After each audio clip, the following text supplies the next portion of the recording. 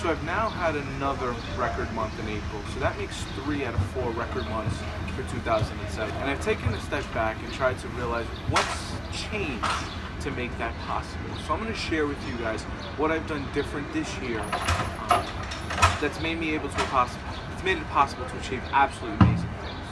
First things first is work. I have never worked harder than I have in the last 4 months. It's absolutely crazy. 2 is I'm surrounding myself with amazing people and only bringing on people to my team that fit that mold. I don't care if somebody has all the connections in the world. If they don't fit the mold, then they just won't work.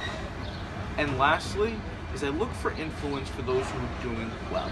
So I always look for somebody who's doing better. I look to see what they're doing, because the reality is nobody has unique ideas anymore. It's just your ability to execute upon things consistently, because that's the majority of what your competition won't be doing.